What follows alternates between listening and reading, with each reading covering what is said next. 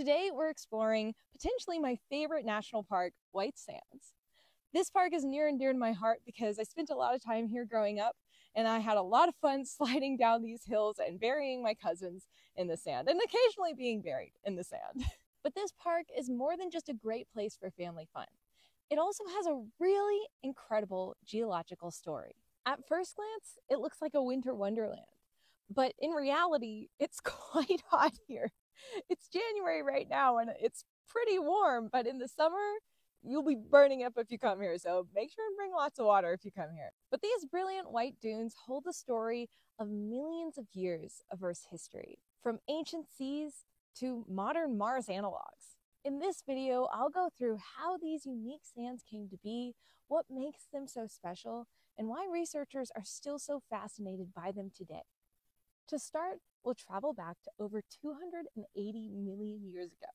At this time, this area was actually submerged underneath a shallow inland sea.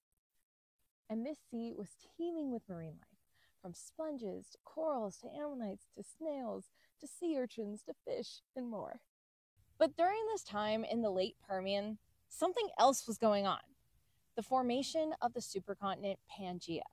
I've talked on this channel before about how this supercontinent, in addition to the volcanism and the Siberian traps, contributed to the Great Dying, the largest mass extinction of the last 550 million years. But how exactly did the supercontinent contribute to extinctions? Well, the smashing together of all the continents led to higher elevation of land and a regression of shallow seas that had covered parts of the continents. In other words, sea level fell and shallow seas that had hosted all sorts of marine life disappeared, including the sea that had been in this region.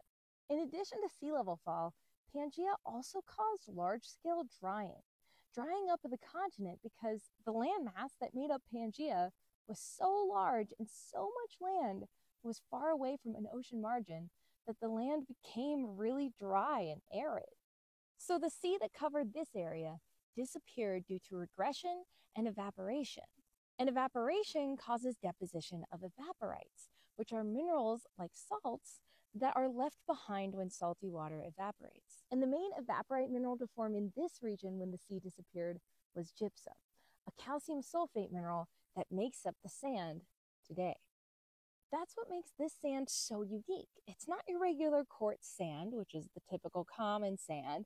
It's gypsum sand. That's why it's so brilliant and white. I actually have a whole video on a whole bunch of different types of sand. If you want to check it out, I'll link it down below. But hold on, the story doesn't end there. Now we know how the region became rich in evaporite minerals like gypsum, but how exactly did these vast dunes form? How long have the dunes themselves been here? And why is it pretty much just gypsum? Why not other evaporite minerals or salts? For this, we have to fast forward to the Oligocene epoch, around 30 million years ago. At this time, tectonic activity associated with the formation of the Rockies and the basin and range topography of Western North America created the modern Tularosa Basin. This basin is unique in that it's a natural closed system. It doesn't have any major river or drainage outlets. This is important because it means that the only outlet for any river or rain input into the basin is through evaporation. And evaporation creates evaporite minerals like gypsum. Today, the lowest point in Tularosa Basin is Lake Lucero.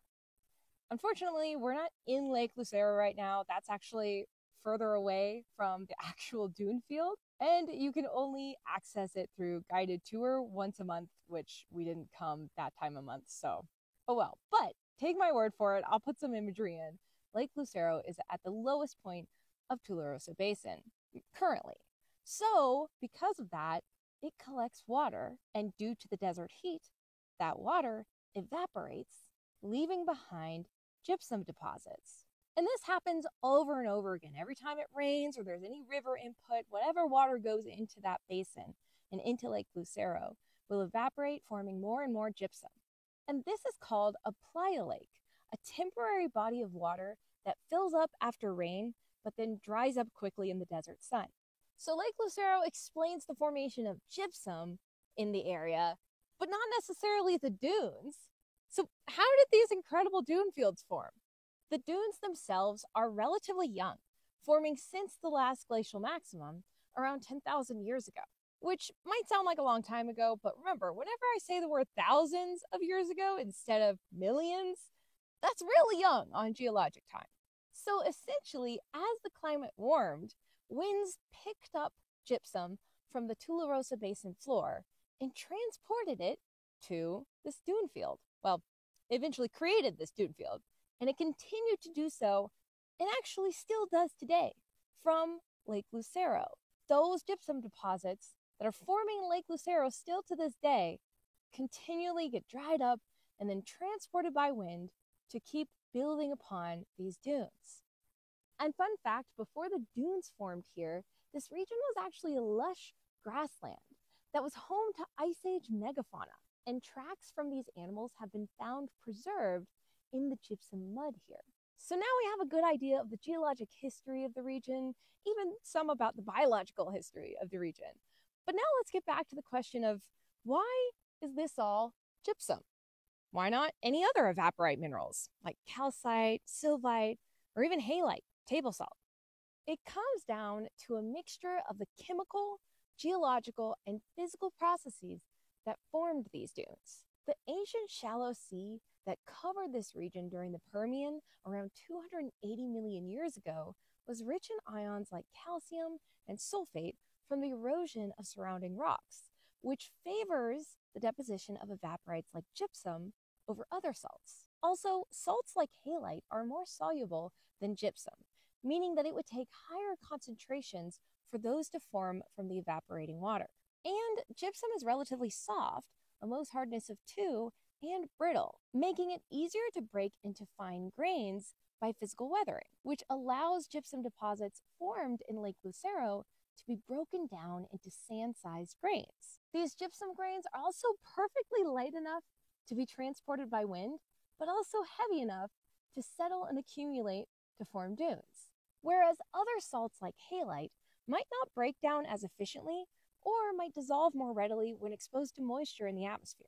So in other words, it was the perfect storm of conditions that led to these incredible white gypsum dunes. And lastly, one of my favorite things about white sands is that it's often used as a Mars analog for research into what kind of life could survive such dry conditions. The conditions here are extreme in more ways than one, including intense sun, arid conditions, and high salinity, which mimics some environments on Mars.